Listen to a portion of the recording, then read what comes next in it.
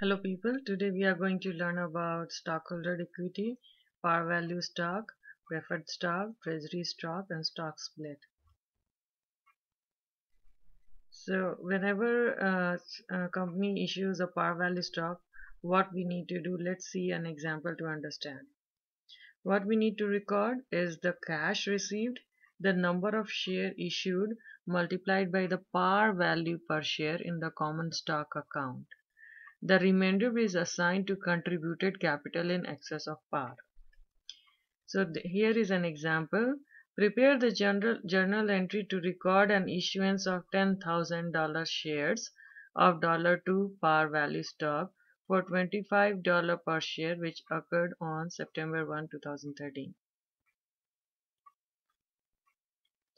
The journal entry to record the issuance of 10,000 shares of $2 par value stock for $25 per share on September 1 should include a credit to common stock for the par value of the shares issued.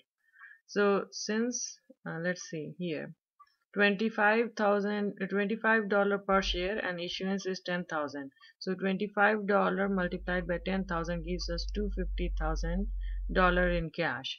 So when the company issued $10,000 share, it received 250,000 in cash, which is on the debit side, because the per share value was $25, but the par value is $2 per share. So what we need to write in the common stock, par value multiplied by number of shares. So since par value is $2, we will multiply this $2 with the number of shares issued is $2 and multiplied by 10,000, which will give you 20,000, which is common stock on the credit account, on the credit side of the account. Then we have to deduct this 250,000 minus the common stock account, which will give us 230,000. This is the contributed capital in excess of par. This is the account which is called contributed capital in excess of par. And how we will calculate this value? We will deduct the total cash received minus the common stock. Common stock is calculated at par value, and this cash is calculated based on the selling price of the share per share. So we have to deduct this cash value minus common stock. We'll get the contributed capital in excess of par. Let's learn about preferred stock. Let's see an example to understand. Common stock at $50 par value, 4,000 share authorized, issued and outstanding. So common stock at the par value of $50 and 4,000 shares are authorized and issued. So the value of common stock will be par value multiplied by number of shares. So 4 5 is 20, which gives us $200,000. Preferred stock is issued at $100 par value and 1,000 shares are issued. So how we will calculate the value? $1,000 is the number of shares and par value is 100. So preferred stock value will be 1,000 multiplied by 100 will give us 100,000.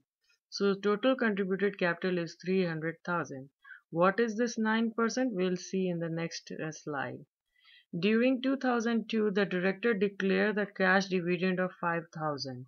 In year 2003, the director declared cash dividend of 42,000.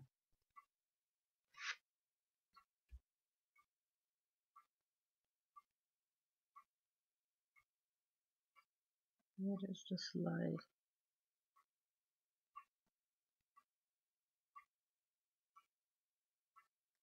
I think I forgot to put the slide of that one.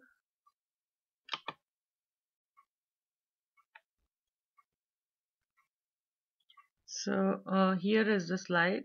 If preferred stock is non-cumulative, here we read that the preferred stock was issued at 9%.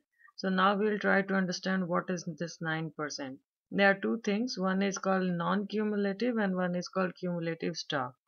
In case of non-cumulative, the percentage which is given for the preferred stock means that in case of issuance of dividend, The 9% of the preferred stock value, first 9% of the preferred stock value will be given to the people who have preferred stock.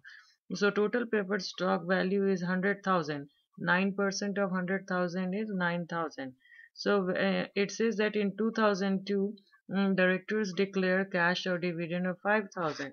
So since 5,000 is less than 9,000, so this entire thing will go to the preferred stockholders. So let's see here. In case of non-cumulative, what happens? If 5,000 dividend is declared, this whole thing goes to preferred stockholders. In 2003, they are saying that the dividend was declared was 42,000 of cash, which is more than 9,000. So first 9,000 will go to the preferred stockholder. How much is 42,000 minus 9,000? It is 33,000. So the remaining of the 42,000 after giving to the preferred stockholder, which is 9,000, the remaining is 33,000, and this remainder is given to common stockholder. This is in case of non-cumulative. In case of cumulative, what happens? In 2002, we know that 5,000 was given out as the dividend, and this entire thing will be given to preferred stockholder. In 2003, the dividend was 42,000. So how it will be divided? So in case of cumulative, we first have to give the arrears of the dividend from the past year. So arrear is 9,000 minus 5,000, 4,000.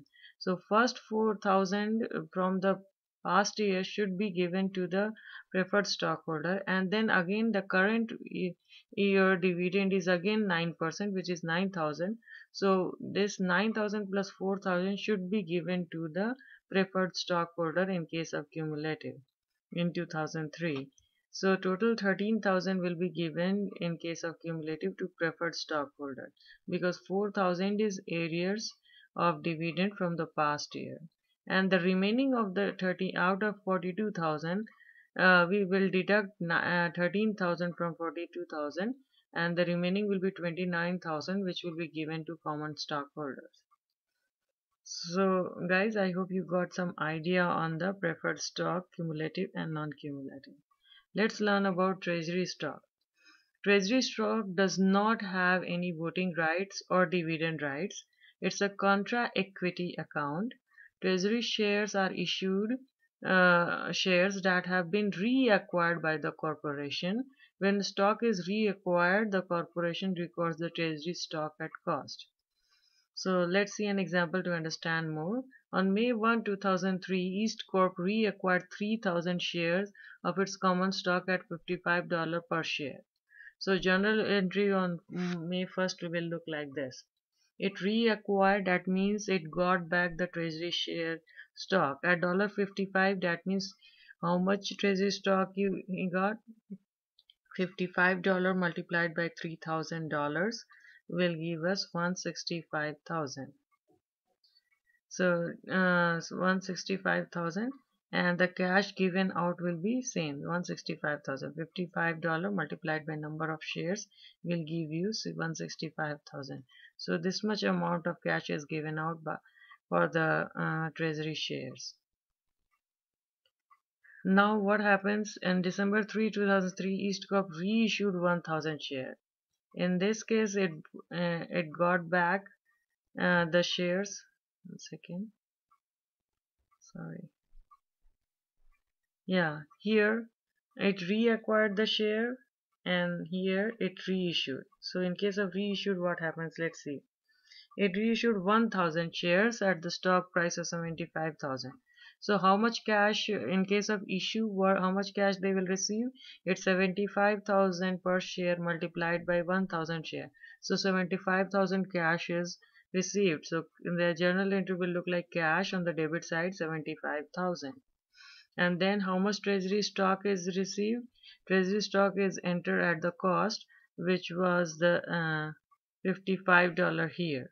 So $55 multiplied by 1,000, treasury stock will be 55,000. Value will be 55,000. And contributed capital in excess of par is 75,000 minus 55,000 is $20,000. So this is the contributed capital in excess of par.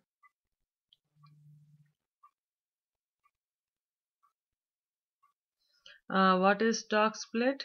So companies use stock splits to reduce market price. Outstanding shares increase, but par value is decreased proportionately. Let's see an example to understand stock split. Assume that a corporation had 5,000 shares of $1 par value, common stock outstanding before a 2-for-1 stock split. So, common stock before split there were 5,000 shares, and it says that it is going to split 2 for 1. So 2 for 1 means every one stock will be split into two. So 5,000 will become 10,000. So total common share is now 10,000. Previously the par value was $1 per share. So since it is split in two, now the value of the share is decreased to 50 cents per share. But total par value remains the same. So whenever the number of shares increases, the par value per share decreases, but the total value par value remains the same.